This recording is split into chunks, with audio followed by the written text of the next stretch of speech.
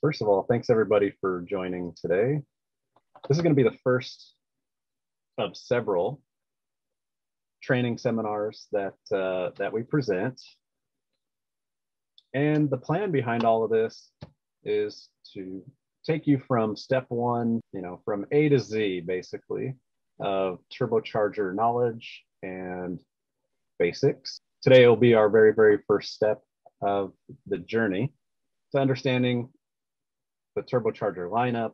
And then as we get more involved into some of this, we're going to be talking about things like how to match a turbo, how to optimize your entire turbocharger system. So again, thanks for joining today. And just so you know, our application engineer, senior application engineer, Harut, will be presenting all of the tech topics. And once we get through the presentation, from roughly around 30 minutes, 20 to 30 minutes, we'll open it up for Q&A. And the way you can have your questions answered would be to put them into the comment section, and we'll go through each of those comments. So part one of this seminar, we're going for TurboTech basics and fundamentals. And that's what you guys are joining here today. So again, thank you for joining. All right, thanks, Tim. Yeah, my name is Harut Stepanian. I'm an engineer here at Garrett Advancing Motion. Been with the company for a long time. And I'll walk you today through some of the turbocharger basics. We'll talk about, like Tim said, the turbocharger ranges that we have for like the OE side, the aftermarket side. We'll talk about some turbo basics, different components of a turbocharger, and then some operating conditions, operating limits as well. So let's get started here. This first slide here shows our broad turbocharger range. So Garrett Advancing Motion is a large turbocharger company. So we have a big OEM side to our business, and we develop all kinds of turbochargers, ranging from really small sizes, from GT06 sizes to GT70 sizes, different turbocharger technology. We have micro turbos, small wastegate, different types of VNTs, and then large wastegate, and then extra large wastegate for large off-highway vehicles. So this chart here, just to get a little familiar with it, on the y-axis shows the compressor wheel diameters. So the extruder diameter of the compressor wheel, the large diameter, that's what the y-axis is showing here. So the different types that we have. The x-axis is showing engine power in kilowatts, ranging from up to 250 kilowatts for gasoline and up to 1500 for diesel applications. And then on top of these bar charts here, you can see that's the inducer diameter of the turbine wheel. So just a lot of information shown here, but it's basically showing how wide range of turbochargers we have for all types of applications for the OEM. So ranging from 0.6 liter engines all the way up to 6 liter and even larger. And that's what these pictures of this car. So this is a Tata Nano that utilizes a GT06 turbocharger. And then you have these mine trucks that use 4 GT70 turbochargers to power the vehicle. And then some aftermarket turbochargers shown here as well. So different types of technologies. We're always developing new technology. I'm sure you've seen in recent news, we're working on e-turbo, we're working on fuel cell turbocharger technology and different things. So always looking to the future, and also have to remember our history. We have a long history of turbochargers, starting from the T series all the way up to the recent e-turbo stuff. So a lot of different range, a lot of engineering goes into this, a lot of CFD, FEA, a lot of testing, a lot of durability testing to make sure that the turbocharger is going to survive different customer conditions, no matter who the customer is. So that's what I wanted to show here.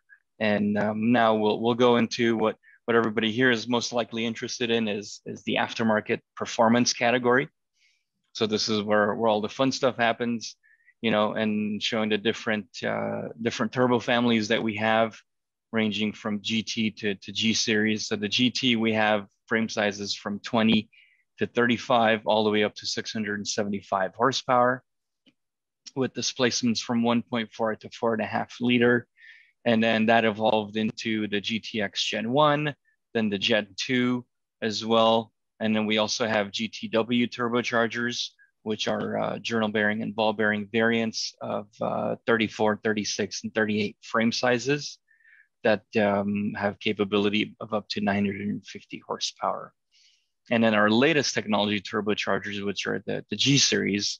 So those are mostly MARM turbine wheel, high turbine inlet temperature capable turbochargers up until the 35 frame size, but the increased Sealy capacity, different turbine housing options, improved compressor and turbine aerodynamics to give you maximum horsepower in the smallest package possible. And that's rated anywhere from 300 to 3,000 horsepower. So the G57 turbocharger has a capability of up to 3,000 horsepower and displacements from 1.4 liter to 12 liter for the G series turbochargers. So we have frame sizes from 25, 30, 35, 42, 57, and more to come as well. And some images here showing different turbocharger setups for these performance turbochargers. You have single turbo, twin turbo applications, you know, triple turbo, compound systems, anything and everything. So anything your heart desires, you know, you want to build, you want to make, we have turbochargers for it. Whatever you want, it'll fit, make the power, and be compact as possible. So let's get into some turbocharger knowledge. Let's talk about the designation, because, you know, we always talk about GT25, GT35, different model names of the turbochargers. So I'm sure a lot of you already familiar with that, but let's just remind ourselves and go through where we started with the T-Series turbochargers. So just to give you an example, there is a T04B59. So this one specifically, let's say, was for a Komatsu application. I'm not sure how many of you have heard of the Komatsu brand name for tractors and things like that, for machinery. So the T04 in the model name is the frame size. So we always talk about frame size, so that relates to the size of the turbine wheel. So T04 in this case, it means it is a 74.2 millimeter turbine wheel. So that's on the inducer, sorry. That's a larger diameter here. So you can see the infographic here for a turbine wheel. The inducer is the larger diameter. That's where the air exhaust gas enters the turbine housing and the turbine wheel. So that's what we go off of for the frame size. The B in the T04B59 stands for the design of the turbocharger. So that letter can change depending on the design level. And then the last two numbers, 59, used to mean the specific T04B that was made to a customer. So these are some old designations. We don't use this anymore. So the evolution moved us on to the GT series. So you've seen a lot of those, I'm sure. So GT25, 30, 35. So this example here is a GTX 4088R turbocharger. So the GT40 designates the frame size. So this is a specific size of the turbine wheel. I think in this case, it's about a 77 millimeter inducer for the 40 frame size. The two numbers after that, that coincides with the compressor wheel exducer diameter. So the larger diameter of the compressor wheel, which is the exducer. And that's called the exducer because of the way the air enters in through the compressor side. So the inducer is where the air enters. So those are the inducer blades, and that's the diameter here. And the exducer is where the air exits the compressor wheel and then out of the compressor housing. So that's what these two numbers are. They're the exducer diameter. So just an example, I'm sure you've seen like 4002, or let's say it's just two numbers here, right? It's always going to be two numbers. If it's a 102 millimeter compressor wheel, so it's a large compressor wheel, it's not going to say 40102, it's going to say 4002. So that O2 means it's a 102 millimeter exducer compressor wheel. You also have some letters to go along with the designation, just to identify some of the features of the turbocharger, not everything. But in this case, we have we evolved from a GT to a GTX. So X stands for a forged, fully machined compressor wheel. So that's what the X is. That was an evolution. And then the R at the end always specifies a ball bearing cartridge. So it's a dual ball bearing cartridge, and that's what the R stands for. And then moving on to our latest technology turbocharger, which is the G series. So G series, we changed the designation around a little bit to try to make it easier for people to be able to identify the turbocharger and understand its capabilities. So we still retained the G25. So the 25 is the frame size. So in this case, the example here given is a G25 550 and a G25 660. So again, 25 is the frame size that coincides with the diameter of the turbine wheel inducer. So in this case, it's about a 54 millimeter turbine wheel. And then the remaining digits, whether it's 3 digits in this case or 4 digits, that identifies the maximum horsepower rating of the turbocharger. So here we have 550 and 660. So it's rated to 550 and 660 horsepower. So, you know, this max horsepower rating, it's also dependent on the setup of your engine, of your vehicle. That's very important. We give you the maximum, but that doesn't mean, you know, you're going to put this turbocharger in your car and it's going to make instantly 550 horsepower. That's not true. Everything else has to be aligned. You know, you have to have the proper, let's say, fuel injectors, fuel pump, air system, intercooler. So all of that stuff has to align as well in order for you to be able to reach this maximum horsepower rating of the turbocharger. That's just to give you a designation. And when you go to our website, we actually give you a range of horsepower capability for each turbocharger. So that's, you know, that's pretty much it about our model designation, talking about T series, GT, GTX, G series as well. We also have, you know, mix in there the GTW as well, the 3 frame sizes that we have available. So let's move on. Let's talk about the elevation advantage of a turbocharger. So a turbocharger, what this infographic is showing is that a turbocharger retains power at altitude. So this non-turbocharged truck shown here, what happens is when you increase in altitude, this is showing in meters. So when you increase in altitude, the power is going to drop for a non-turbocharged vehicle.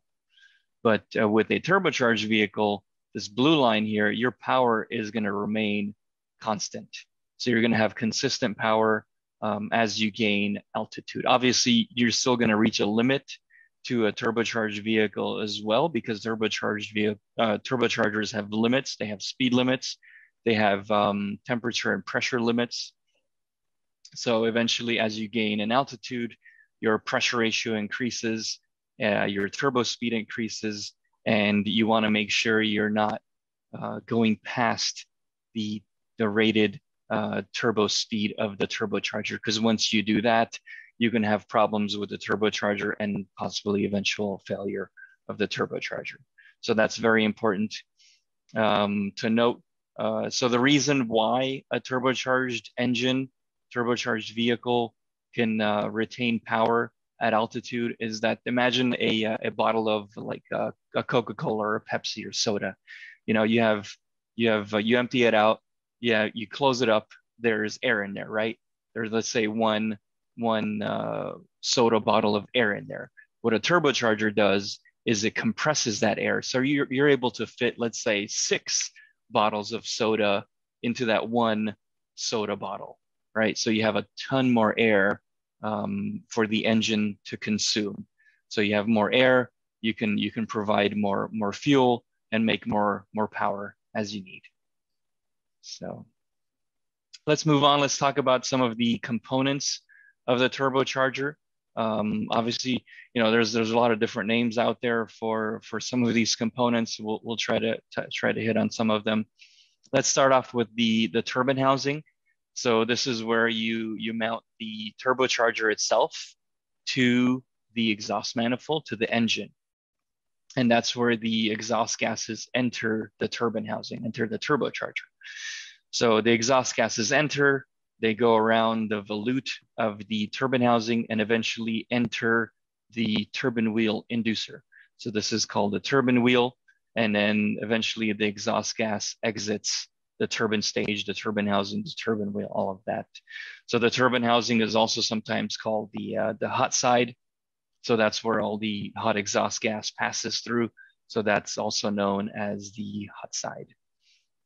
And then the turbine wheel is connected through a shaft to the compressor wheel. So that's what connects the hot side to the cold side, or the compressor side. But there are components in between, like either journal bearings or ball bearings, and then the center housing, which contains all the oil oiling holes. So you have the oil inlet, the outlet, and also water cooling passages as well. So it contains all the important rotating components, and that's called the center housing, or overall, when you combine all of this, sometimes it's called a CHRA. It's also known as a center housing rotating assembly. You also have sometimes a backplate, which connects the center housing to the compressor housing. So with the compressor housing, or cold side, what you have the air entering this way into the inducer of the compressor wheel. The compressor wheel compresses that air and then exits the compressor wheel and then goes into the volute of the compressor housing and eventually exits into the engine or the intercooler. And then you have different features of the turbocharger as well, like a speed sensor port. That's important. We recommend having that, so then you can identify what speeds your turbocharger is running, so you're not overspeeding it and causing extra stress on the turbocharger. So those are the main components. We have other components. You have actuators.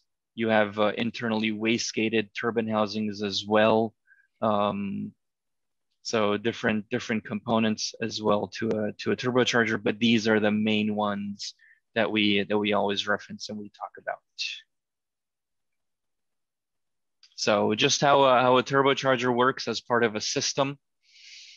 So in an OE world, the benefits of a turbocharger are fuel efficiency, right? So with a turbocharger, what you can do, instead of having a V8 engine making a certain amount of power, you can have a V6 engine with a turbocharger.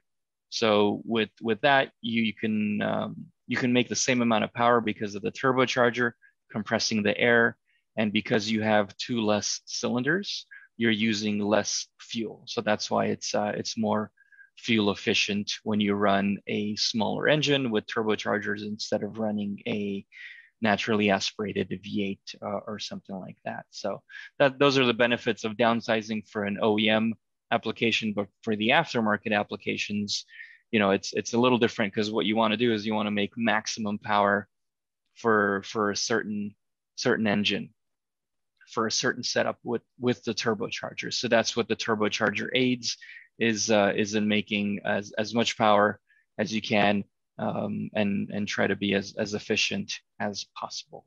So what this infographic is showing, just showing some of the routing of the plumbing. So this is, let's say, your engine, and this is the exhaust the exhaust gas is flowing into the turbocharger and then exiting, and that's connected, the turbine wheel is connected through a shaft to the compressor wheel, and that compresses your ambient inlet air, and then eventually goes into an intercooler, which cools down the air a little bit, because as you compress air, you're heating it up.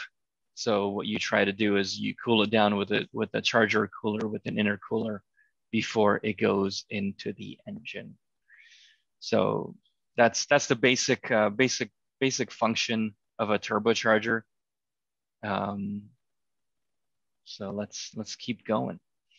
So just a little bit more about the end housing functions. So the turbine housing, or the hot side, this is a V-band inlet, V-band outlet, free-floating turbine housing. So free-floating meaning it's not wastegated, so there's no internal wastegate, flapper, valve, or poppet, or any of those components. So this shows a cutaway of the turbine housing, so the exhaust gas enters in through the inlet. You know, whether it's a V-band inlet or a T3, T4, depending on what type of manifold you choose. You have to choose the appropriate turbocharger to go with it. So what the turbine housing does, it accelerates the gas through the volute. So this is the inside of the turbine housing, and it directs it to the turbine wheel. So on the compressor side, this is showing a compressor housing. So what happens is when the air gets compressed, it goes through the volute. So the air slows down and increases the pressure. So that exactly written here, the volute increases in suction towards the compressor outlet. So these are the functions of the end housing, or the main function. You know, it's directing hot exhaust air to the turbine wheel, and then for the compressor wheel, it's directing compressor stage. It's directing it to eventually to your engine. So, and end housings, they also have a very important function. We put, you know, all our turbochargers through extensive testing. One of the most important tests that we do is called burst and containment, so BNC. So in the event of a compressor wheel or a turbine wheel exploding, let's say, you know, we run tests where we make sure that the turbine wheel or the compressor wheel is contained within the turbocharger. You know, we don't want any pieces of the wheels flying out of the end housings and you know, damaging property or hurting someone. So that's very important test that we do, again, called burst and containment. I'm sure you can look up some videos and stuff online to see that type of stuff happening in the field. But for our turbochargers, we always run that test. That's very important to us, to make sure that our turbochargers are qualified. And that's just one of the many tests that we do. You know, we run our turbochargers through FEA, through CFD. We run durability testing, performance testing. You can find all our compressor maps and turbine maps online to be able to help you do matching, which we'll go over through in future live events. Quickly touch on FEA and you know, what those mean. Yeah, so FEA is finite element analysis. So what you do in FEA is, let's say you try to predict how the turbocharger, how the turbine housing is going to react when you have hot exhaust gases flowing through it. You have vibration and things like that. So you do an analysis before you run testing, just to make sure the design is qualified properly. And then CFD is computational flow dynamics. So what you can do with CFD is try to predict the performance. So when we have new compressor wheels or new turbine wheels, it's run through CFD to make sure that it's going to be an improvement over our previous design. Okay. So let's go over turbo system integration. So a turbocharger itself, you know, it's a very complex system. As we said, we run it through a lot of extensive testing. But a turbocharger is also part of a bigger system, right? It's part of the engine, it's part of the vehicle, so which has a lot of different parts to it. So, you know, the turbocharger is part of the air management system, which means your air filter has to be clean. You know, your hoses and everything have to be connected properly. Your intercooler has to be sized properly. That's important. Turbocharger is part of the exhaust and emission system, you know, because you're using the exhaust gases to power the turbocharger, to spin the turbine wheel. And the exhaust and emission systems have, you know, exhaust gas recirculation valves or coolers that are integrated sometimes into the turbocharger. You also have your catalyst, like your catalytic converter, that's part of the system. So the turbocharger is part of that system as well. The control system is very important. So how the turbocharger is controlled, you know, you have an external wastegate or an internal wastegate, and that needs to be controlled. So you have maybe the ECU controlling it. You have inputs, you have feedback, you have all types of sensors. So the turbocharger is integrated into the control system as well.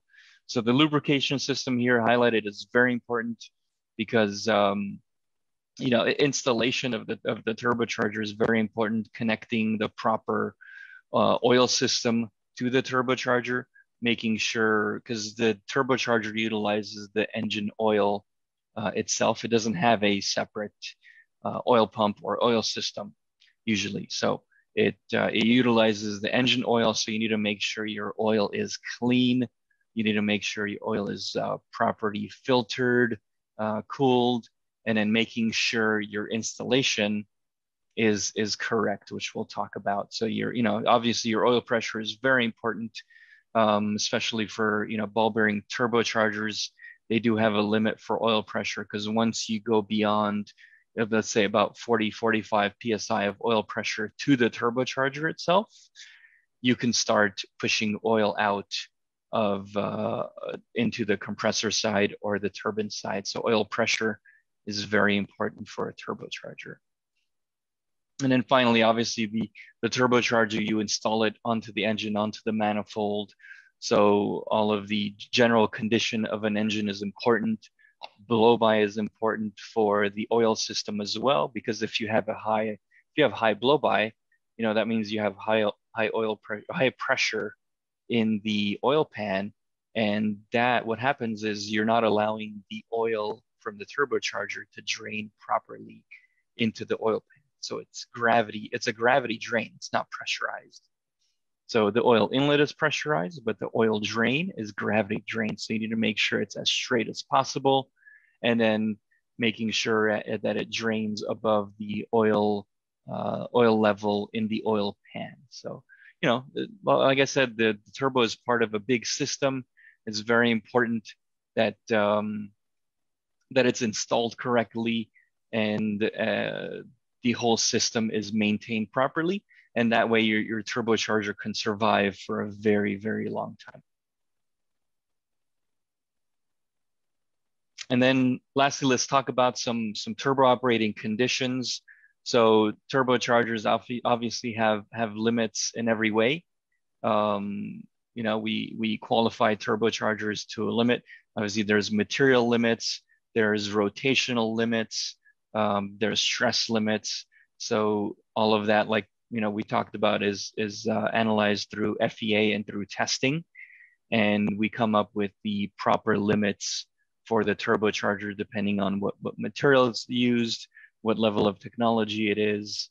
So let's talk through some of that. So in terms of ambient temperature entering the compressor side, so the cold side, so that's qualified anywhere from negative 30 C to 40 C, which is negative 22 Fahrenheit to 104 Fahrenheit. So that has a range as well. That's qualified. We need to make sure that we're following these limits. So another important thing is the exhaust gas temperature, which is your turbine inlet temperature. That's the exhaust gas temperature coming out of the engine.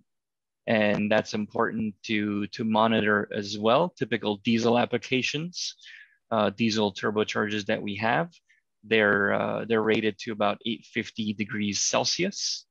And then our latest gasoline technology, so the G series turbochargers, those are rated to 1050 C, so 1050 degrees Celsius, which is over 1900 degrees Fahrenheit.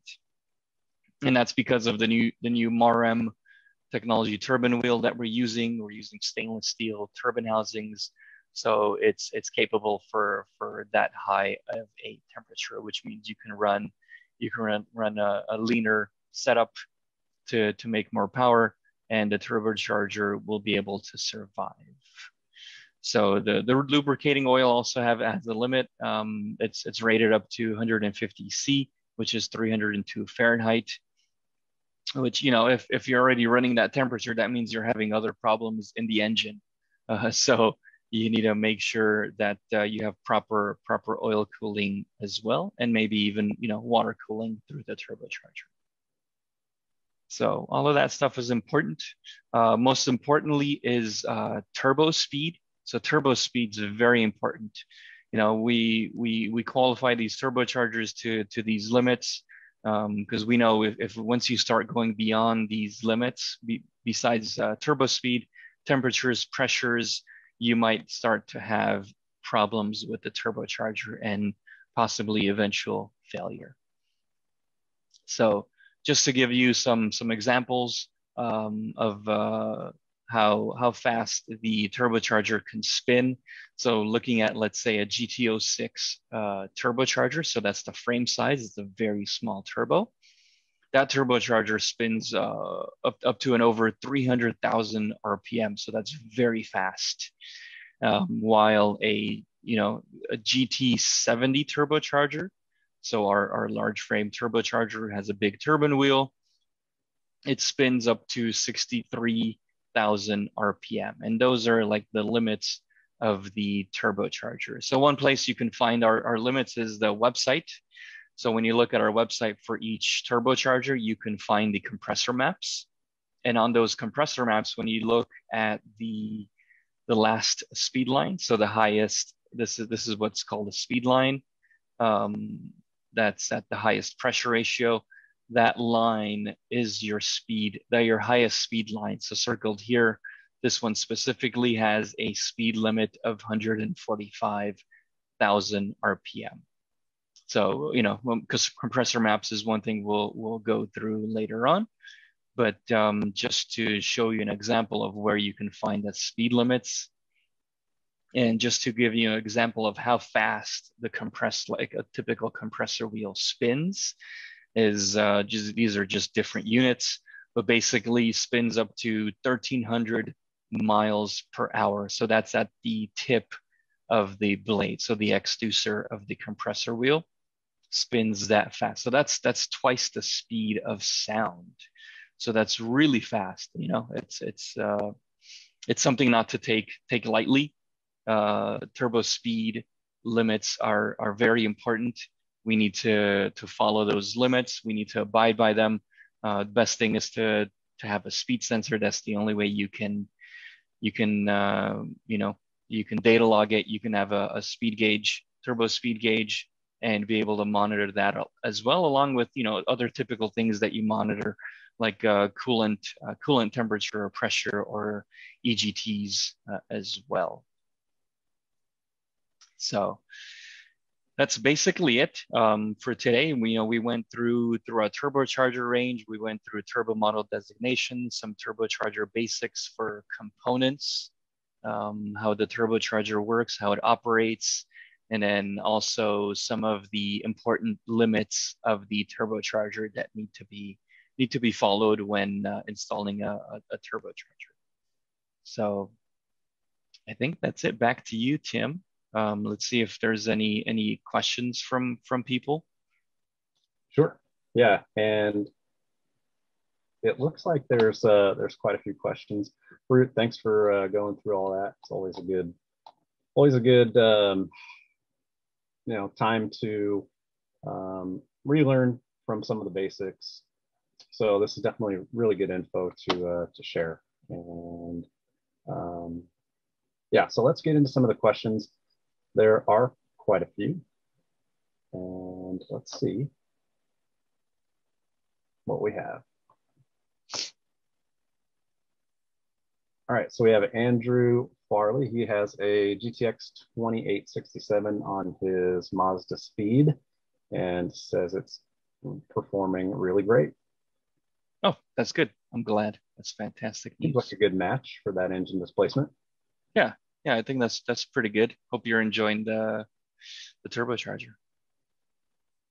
We have Mike Lewis from Turbos Direct is also here, and one of our distributors. And one thing to point out as well is, if you are looking for more information on any of the products, we do have all of our performance distributors that can be found on the website, and you can call them up for any questions or even any product ordering. They have been in the industry and distributors for Garrett for so long, just a wealth of knowledge. So we really encourage you also to rely on distributors for additional info. Okay, and a question we get a lot, this one's from Derek Stewart. When will the e-turbo be available? So, I mean, it is available in certain OEM applications. But as far as performance, you never know. I mean, it's something that eventually I think might be a product offering, as long as there's enough demand for it. But Fruit, what's your take? Yeah, I think along the same lines, we always look at technology. Our OEM side is always developing as well. So we try to learn from each other, and like you said, it's not out of let's say out of question. It's always something we're looking at. We just don't have a timeline for it yet. Yep. Okay. And so Mario Cox is pointing out the quad turbo setup that Haltech put together on the LS V12. I don't know if that was in. That one is different. It's different. Okay. That was from a different builder, but yeah, Haltech did the quad turbo setup on using 4 GTX 3582s, 2 standard, 2 reverse. Very cool display engine that they take out to some of their races. I think they had that at PRI. Very, very cool setup there. Probably, I would imagine, pretty hard to tune and get dialed in. But yeah, very cool. It's very cool what people can do, when they put their minds to the setup. As you see the different engines on the screen right now, you've got a single, you've got a twin, you've got a triple turbo setup, and a quad turbo setup. It's always exciting in this segment of the business with racing and performance. What's the craziest setup you've seen, Harut? I think, yeah, I mean, these quad turbo setups are pretty crazy. You see all types of stuff online. Someone putting a turbocharger for each cylinder. So there's some crazy stuff out there for sure. Okay, Jamie has a question. So what turbo would be best for a 2-liter Honda sport front wheel drive? So I think when we'll get into matching in another seminar, another live session here, and there's so many questions we would need to ask you back to find that out. Harut, what are just some of the basics when matching, when doing a basic match for engine setup? Yeah, I mean, the basic match is horsepower, displacement, and what you're trying to use it for. So those are the basic things, and we can recommend something, or the distributors, like you said, can recommend something. We also have Boost Advisor on our website that you can go through. So those are the basic things, and it's a recommendation, right? So it's really based on our experience, what we've seen. And so the more information you can give us, the better match we can give. Obviously, you're not going to be able to give us like temperatures and pressures for going into the turbo, out of the turbo, all that stuff, which would definitely make it a more specific match.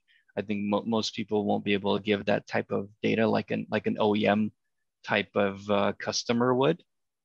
But at least with those like few things, we can give you a basic recommendation. Like I said, Boost Advisor is a good start, and then you go on to our distributors, which are very knowledgeable and can recommend the proper turbocharger for your application. Right. Yeah, and the Sport Front class is a 72 millimeter inducer.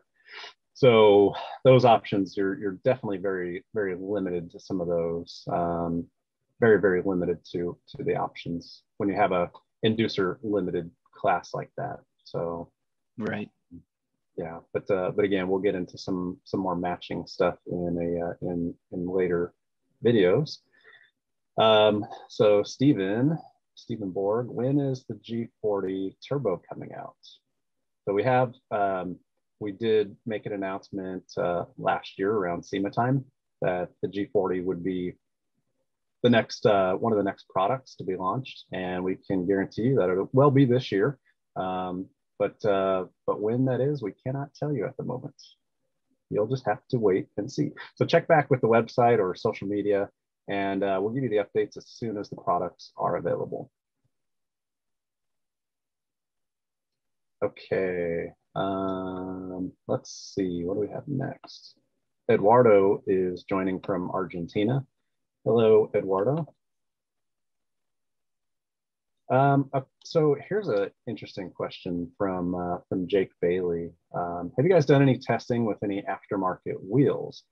I think so. No, the answer to that is no. And Harut can talk on this a little bit more, but when a turbo is engineered, we're engineering it with our best aero, with our most efficient aero. We are, designing a product to flow within the housing ranges, and we don't go out and look at other companies' products. And I would say to you, if there's a need to change a compressor wheel, you're probably better suited, rather than taking the Garrett apart, which could leave it unbalanced, or who knows what damage could happen putting it back together, or maybe not even torquing the wheel to the right specs. You could have some other bigger problems down the line when modifying a product. So we definitely don't recommend it. And then Haru, is there anything you want to add to that? Yeah, I mean, when we like you said, when we develop wheels, we have PhD scientists, guys that are working on this. We have specific wheels and aerodynamics groups that develop compressor wheels, turbine wheels. There's groups of there's a team that works on developing these to improve upon what we've done before. And changing out a compressor wheel or looking at an aftermarket wheel, you don't really know how it's going to perform, right? We display all our compressor maps, all our turbine maps on our website, so you know exactly what you're getting. So you can look at the pressure ratio, you can look at the flow, the efficiency, all of that stuff. When you look at an aftermarket wheel, it's just something. So a wheel, someone that just maybe changed a blade or did something different and saying, oh yeah, this is better. So obviously they're trying to sell you something, but it's not engineered as well as a Garrett wheel would be engineered. Yeah, I would say if there's no compressor maps or flow maps to really to show, then you may want to take a second thought about doing something like that and upgrade. Yeah.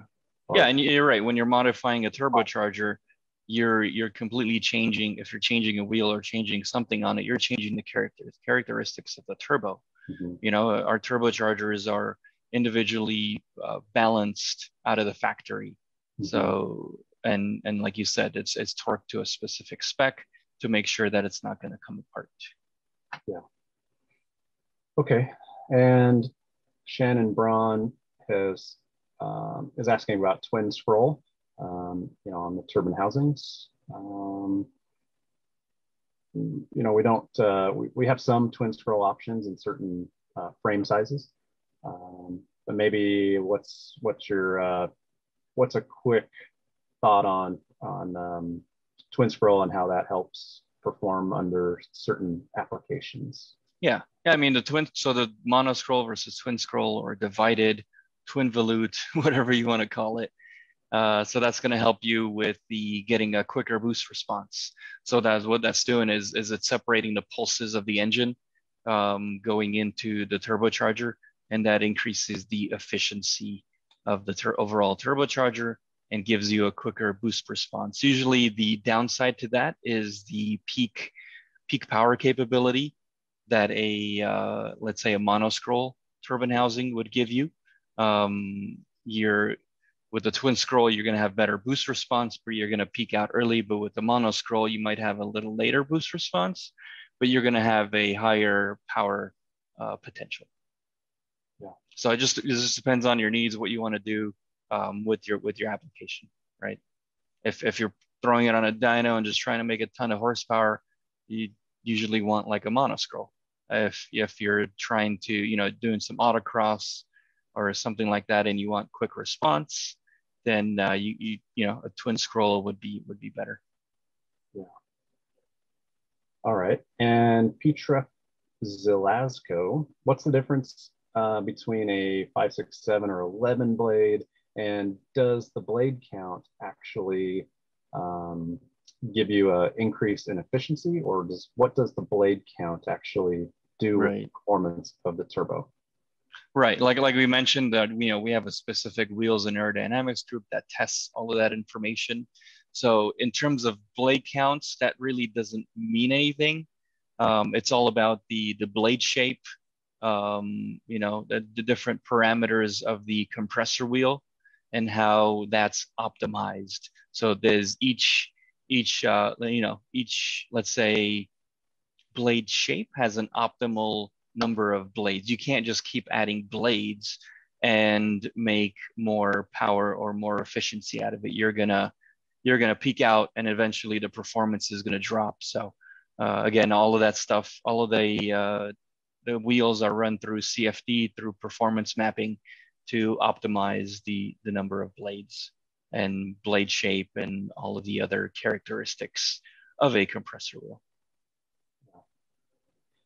And there's a few comments on tip speed of the compressor wheels, and just the extreme mile per hour that these turbos can get up to. It's really, really, really impressive. And I think it's something that I think we fail to respect about what a turbo is doing.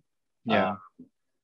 And it's only when you point it out like that, you really, I guess it's like you have a newfound respect for what it's doing, and you learn to be more safe around them and really keep them in their operating limits, because everything does have limits, and exceeding those could be putting premature wear and maybe even some damage to a turbo or your engine or something if you're going over those, if you're not really minding those ranges. Yeah, exactly. I mean, we qualify all our turbochargers for bursting containment. So as you see, this turbo, when it spins 1,300 miles per hour tip speed, some things can go wrong. And if they go wrong, and if your housing's not qualified properly, your turbocharger is not qualified, and you're standing on a drag strip and waiting for that car to launch, and you're right next to the car, that's pretty dangerous if you don't know that the turbocharger is properly qualified, right? Because it just takes one time. We've seen some online videos of other turbochargers where wheels are flying off and hitting cameras and things like that. So it's a very dangerous thing, right? When something is spinning that fast. Yeah, definitely. Okay, now the next question is, in an OE world, is the cool down procedure necessary? And how about in aftermarket applications? So in an OE world, right, you have these new cars with stop start technology, right? So that's very important. We always recommend trying to cool down the turbocharger, cool down your engine before shutting it off. With the, let's say, OE turbochargers, when an OE customer comes to you and says, hey, I have these specific statement of requirements. I need it to stop and start at a stoplight. So, which means, you might be running it hot, you come to a stop and the engine turns off. So we test for all of that. So we test stop start technology on our turbochargers. We have what's called a heat soak back test. So what we do is we run the turbocharger in a laboratory in a gas stand. We cut off everything at once and see how high the temperatures go and make sure they're not above our limits. So all of that is tested. We always do recommend trying to cool down your engine before shutting it off. Right, you want to try to cool it down. Same thing what you do with your brakes when you're on a track. You want to cool it down. You want to do a cool down lap before you come off the track. So it's something similar. You don't want anything to be overly hot, right? That's not a good thing. Yeah, good point. All right, now internal wastegate benefit versus external. Internal, external, it's more of packaging. With an external wastegate, you have flexibility on the sizes you can choose on an external wastegate, right? You have options with that, but with an internal wastegate, you're stuck with that poppet size that the turbine housing comes with. So internal wastegate is great for, let's say, low boost applications, for applications that have really tight packaging and you don't have somewhere to put an external wastegate. So it really depends on your usage, your application, what you're going to do with the turbocharger. Okay, next one is, do you guys do sponsorships? And yes, so the answer to that, Mario, we do have a sponsorship form that you can fill out. It is on the website under the racing and performance category. And it's called, or you can go into the search bar and just type in sponsorships and it'll take you to that form. So we'll take a look at all of that and, look at the different criterias. And then if there is an opportunity, we would definitely reach out to you directly and make something happen. So yeah, that is available on the website and definitely check that out. So the next question, there's an F10 BMW M5. What would be suitable for the 1200 horsepower range? I think we can kind of cover that fairly quickly. But again, it's like these quick turbo matches, again, are just very, very basic turbo matches, and a lot more info needs to go into it.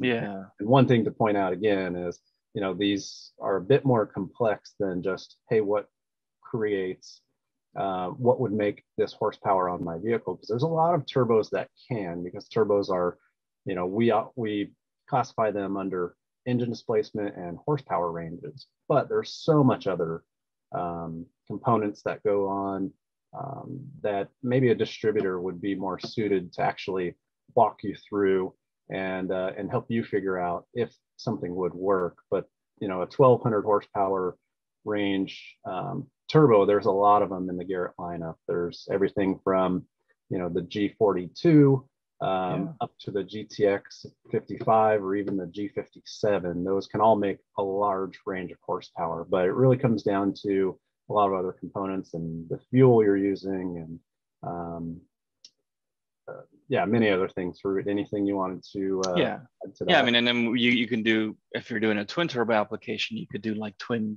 G30s or G35s. So yeah, it depends on.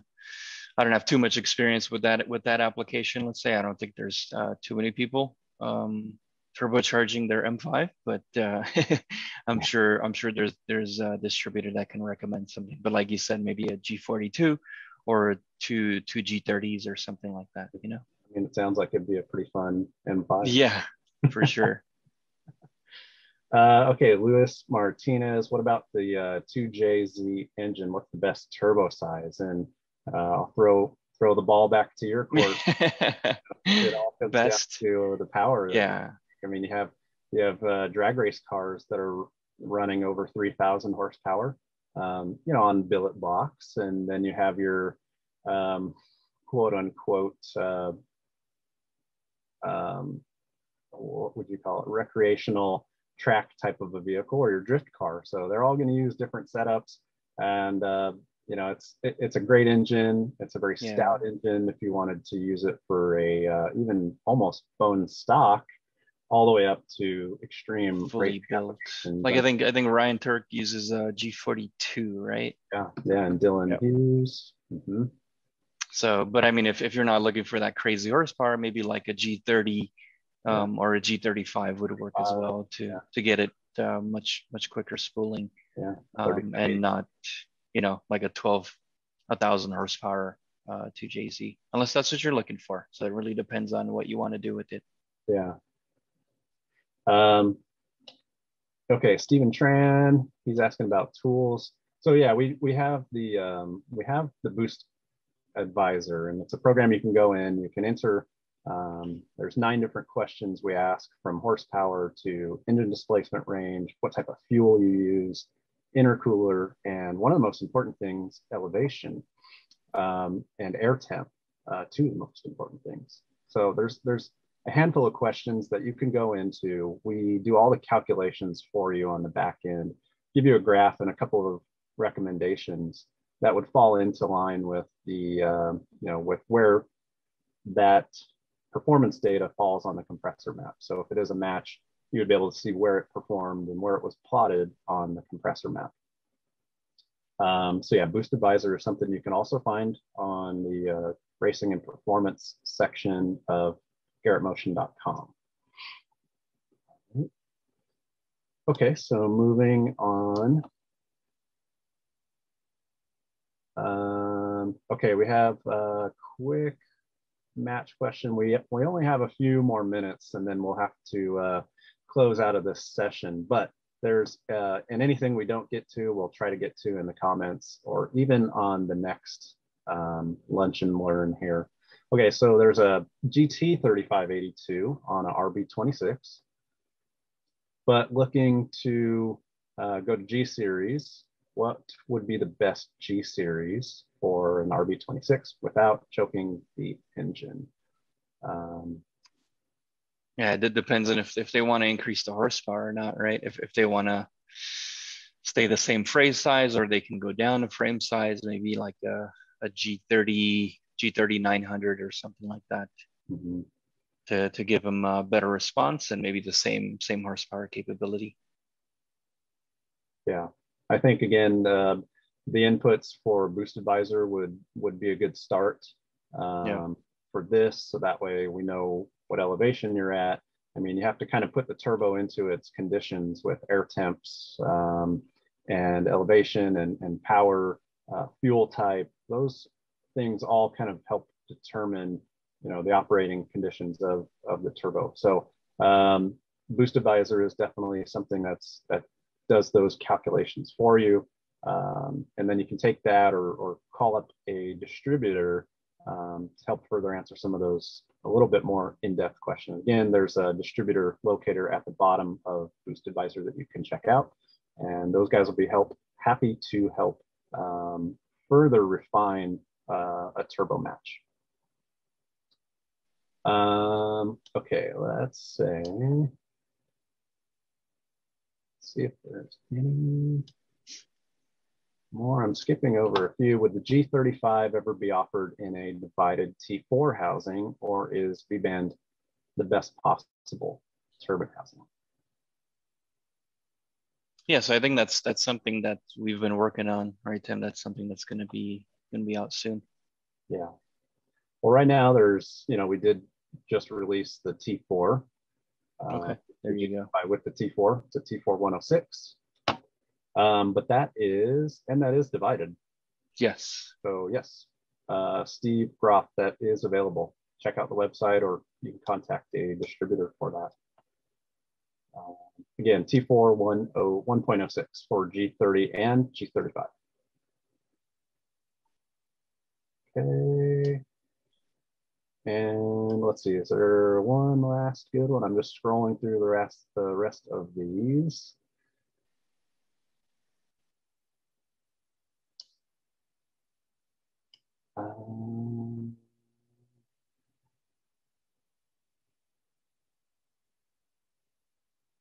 Will this slideshow be available for download? But John, the slideshow, we won't have it available for download, but this video will be saved on Facebook, so you can always go back to it and watch through the slides again and just sort of have that info at your fingertips. And that was one of the one things we wanted to do with this whole series was start from, you know, point A to point Z, go through a lot of the technical knowledge and info for turbos, how you match, just the basics. We're gonna take you through a journey from beginner to expert. And in future videos, we'll go over more complicated topics. We hope you will follow along. So we have a lot of interesting info, that you can use to really optimize the system, make sure that if you are having certain troubleshooting signs, we can take you through some of those troubleshooting guides. The great thing is Harut will be on, and we're going to have a lot of info in future videos. So yeah, we definitely thank you guys for joining. Harut, is there anything else you wanted to go over before we drop off here? No, I think that's it. So hope everybody enjoyed it and learned something. You know, I know a lot of people are knowledgeable, and hopefully this was a refresh for some people, and you know, we all learned something. Thank you. All right. Yep. All right, everybody, we really appreciate it again. Thanks for joining, and we will catch you next time. Thank you. All right. Thank you.